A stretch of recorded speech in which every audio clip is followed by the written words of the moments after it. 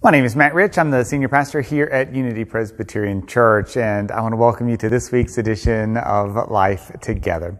This coming Sunday, July the 18th, we continue with our summer series, A Word of Hope.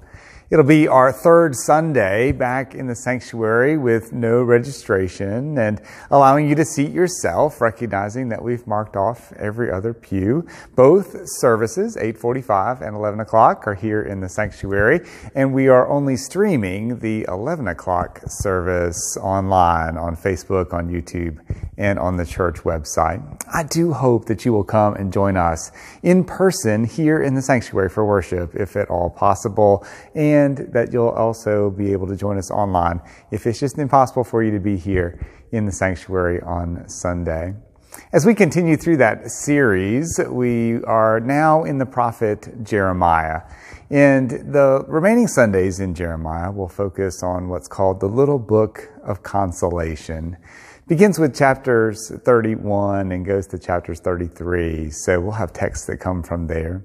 I'll be particularly preaching this week on Jeremiah 31, 7 through 9, and it's about coming home. I just returned from a week of vacation at a family reunion.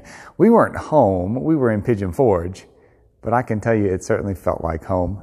We'll talk a little bit about that and the ways in which God is calling all of us, calling all those in exile home, as we think about that this coming Sunday together.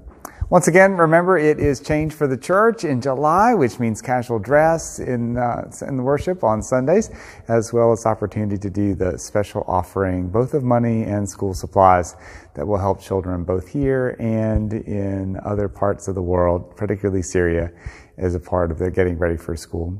We know that God's present with us. We're excited about all that God has in store for us this week as we look forward to worship together. God bless you, and we'll look forward to seeing you then.